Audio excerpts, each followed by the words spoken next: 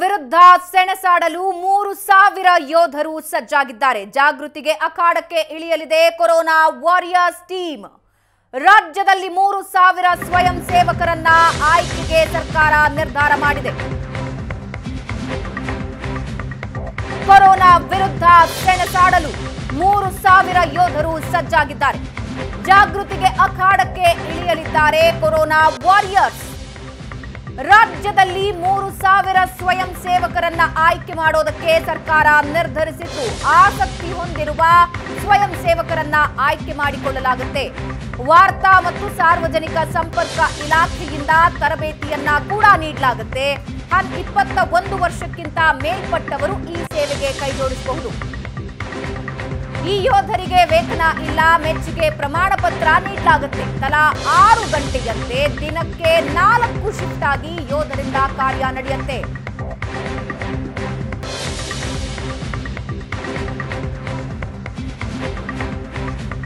ಈ ಬಗ್ಗೆ ಇನ್ನಷ್ಟು ಮಾಹಿತಿ ನೀಡ್ತಾರೆ ನಮ್ಮ ಪ್ರತಿನಿಧಿ ಮಾರುತೇಶ್.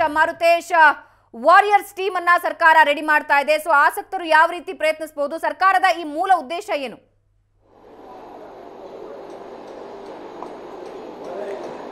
ಭಾವನಾ, ಈ ರೀತಿಯಾಗಿ ಸಾರ್ವಜನಿಕವಾಗಿ ಏನಾದರೂ ವಿಕೋಪಗಳಾದಂಥ ಸಂದರ್ಭದಲ್ಲಿ ನಾವು ನೋಡಿದ್ದೀವಿ, ವಾಲಂಟರಿಯಾಗಿ ಸಿವಿಲ್ ಡಿಫೆನ್ಸ್ ಟೀಮನ್ನು ಸರ್ಕಾರ ಬಳಸ್ಕೊಂಡಿರುವಂಥದ್ದು. ಕೊಡಗಿನಲ್ಲಿ ಫ್ಲಡ್ ಆದಾಗಿರ್ಬೋದು, ಉತ್ತರ ಕರ್ನಾಟಕದಲ್ಲಿ ಫ್ಲಡ್ ಆದಾಗಲೂ ಕೂಡ ಸ್ವಯಂ ಸೇವಕರನ್ನ ಬಳಸ್ಕೊಂಡಿತ್ತು. ಅದೇ ರೀತಿಯಾಗಿ ಈಗ ಕೊರೋನಾ ಹರಡದಂತೆ ತಡೆಯೋದಕ್ಕೆ ಒಂದು ಜಾಗೃತಿ ಮೂಡಿಸುವಂತಹ ವಿಚಾರಕ್ಕೆ ಸಂಬಂಧಪಟ್ಟ ಹಾಗೆ ಇಡೀ ರಾಜ್ಯಾದ್ಯಂತ ಕೆಲಸ ಮಾಡಲಿಕ್ಕೆ ಸ್ವಯಂ ಸೇವಕರನ್ನ ಸರ್ಕಾರ ಆಹ್ವಾನ ಮಾಡಿರ್ತಕ್ಕಂಥದ್ದು. ಅದಕ್ಕಾಗಿ ಒಂದು ವೆಬ್ಸೈಟ್ ಅನ್ನು ಕೂಡ ತೆರೆದಿದ್ದಾರೆ. covid19.karnataka.gov.in ಅಂತ ಹೇಳಿ ಈ ವೆಬ್ಸೈಟ್ಗೆ ಹೋಗಿ ಆಸಕ್ತರು ಇದಕ್ಕೆ ಅಪ್ಲೈ ಮಾಡಬಹುದು.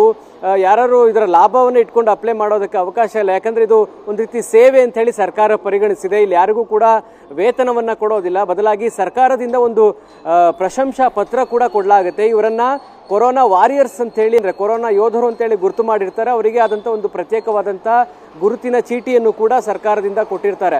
ಸಾಕಷ್ಟು ಕಡೆ ನೋಡ್ತಾ ಇದ್ದೀವಿ, ಇದನ್ನೇ ಬಂಡವಾಳ ಮಾಡಿಕೊಂಡಂತ ಕಿಡಿಗೇಡಿಗಳು ಕೆಲವು ಸುಳ್ಳು ಸುದ್ದಿಗಳನ್ನ ಹಬ್ಬಿಸುವಂತದ್ದು, ಜನರಲ್ಲಿ ಭಯ ಹುಟ್ಟಿಸುವಂತ ಕೆಲಸವನ್ನ ಮಾಡ್ತಾ ಇದ್ದಾರೆ. ಅದನ್ನ ತಡೆಯುವಂತ ನಿಟ್ಟಿನಲ್ಲೂ ಕೂಡ ಈ ಕೊರೋನಾ ವಾರಿಯರ್ಸ್ ಕೆಲಸ ಮಾಡೋರಿದ್ದಾರೆ. ಹಾಗಾಗಿ ಸುಮಾರು 3,000 ಜನರ ಟೀಮ್ ಅನ್ನ ಸಜ್ಜುಗೊಳಿಸಲಿಕ್ಕೆ ವಾರ್ತಾ ಇಲಾಖೆ ಮತ್ತು ಕಾರ್ಮಿಕ ಇಲಾಖೆ ಕೂಡ ಕೈ ಜೋಡಿಸಿರುವಂತದ್ದು. ಈಗಾಗಲೇ ವೆಬ್ಸೈಟ್ ಅನ್ನ ರೆಡಿ ಮಾಡುವ ಹಂತದಲ್ಲಿದ್ದಾರೆ. ಇನ್ನು ಕೂಡ ವೆಬ್ಸೈಟ್ ಈಗ ರೆಡಿ ಆಗುತ್ತೀನಿ, ನಾಳೆಯೊಳಗೆ ಇದನ್ನ ಅಧಿಕೃತವಾಗಿ ಸರ್ಕಾರವೇ ಘೋಷಣೆ ಮಾಡುತ್ತೆ. ಅದಾದ್ಮೇಲೆ ಆಸಕ್ತರು ಇದನ್ನ ಅಂದ್ರೆ ಸ್ವಯಂ ಸೇವಕರಾಗಿ ರಿಜಿಸ್ಟರ್ ಮಾಡ್ಕೋಬಹುದು. ಜೊತೆಗೆ 4 ಶಿಫ್ಟ್ ಅಲ್ಲಿ ಪ್ರತಿ 6 ಗಂಟೆ ಶಿಫ್ಟ್ ನ ರೀತಿ 24 ಗಂಟೆ ಕೂಡ ಈ ಟೀಮ್ ಕೆಲಸ ಮಾಡುತ್ತೆ. ಭಾವನಾ, ಧನ್ಯವಾದ ಮಾರುತೇಶ್ ನಿಮ್ಮೆಲ್ಲ ಮಾಹಿತಿಗೆ.